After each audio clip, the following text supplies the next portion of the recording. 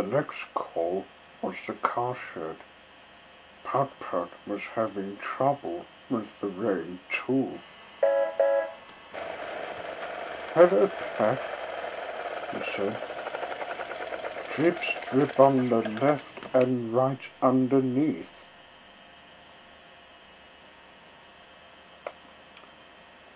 "Good heavens," said Pat.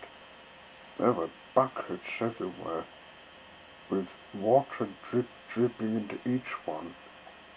Pat didn't like doing all the moving when the drips were all everywhere. "The roof isn't what it was," said Pat. "I'll ask Ted Glenn to bring his ladders and have a look at that roof," said Pat. "He'll be able to fix it, I'm sure." "Thanks, Pat. That would be a great help. Just put the letters on the desk. There aren't any drips there. Bye. Bye then."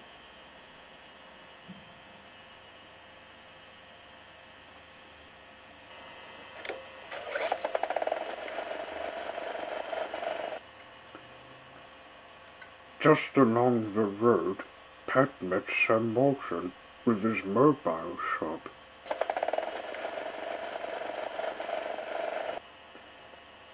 "Take it steady, Pat," said Sam.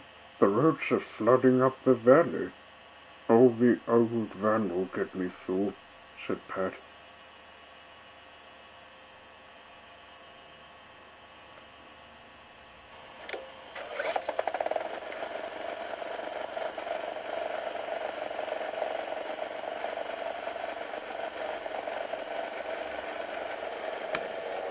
He went on after he brought a bunch of bananas. They were getting to Tanner when they saw Rogie honking him to stop. "Hello, Rogie. What's going on?" said Pat. "There were terrible floods, Pat. The water's brought tons of earth down and blocked the road. Look."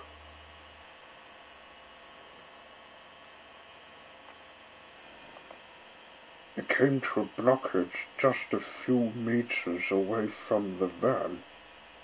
Lots of dirt and stones were blocking the road.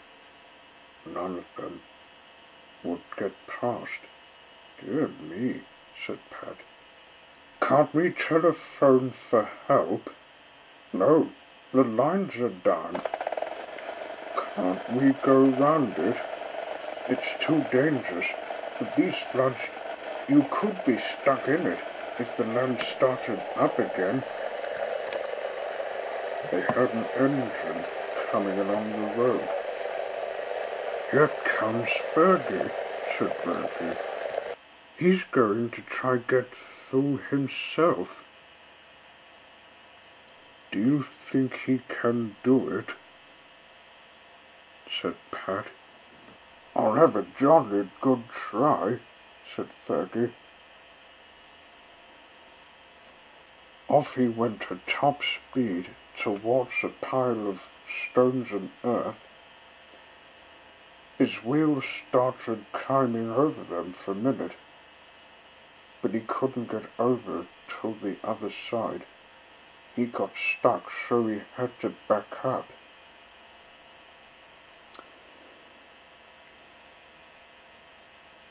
"That didn't do any good," said Fergie.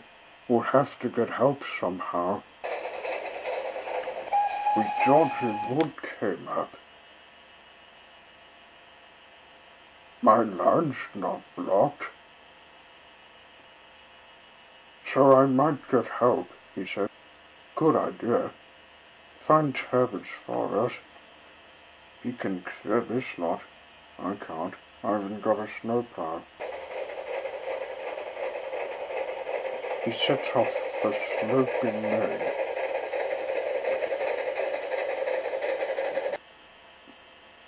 It seemed ages since George had gone. Pat and Rogie were about to wonder if they would try to move some of the pile, one by one, when they heard an engine coming, but it wasn't Fergie. It was Terence about to clean up. Got his message, he shouted. He started moving the pile out of the way. It was clear. Thanks, Terence.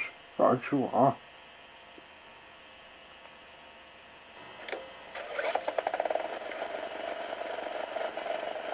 They went through the gap. After Sam Morgan came along in his mobile shop. When he went through, there was just enough room. Fergie went next.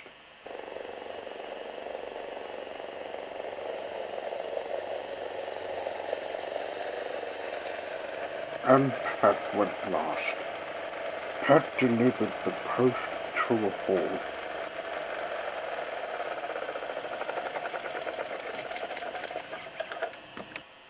When he was about to leave, he saw Ted mending the wall.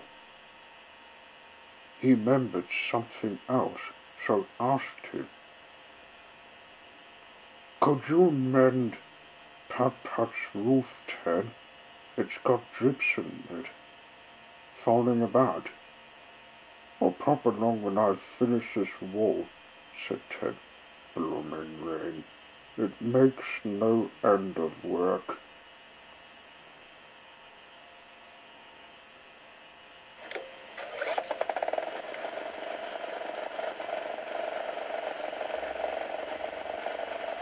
As Pat drove out of Tuller, it felt like rain again. But there was a warm fireside to look forward to when all the letters had been delivered.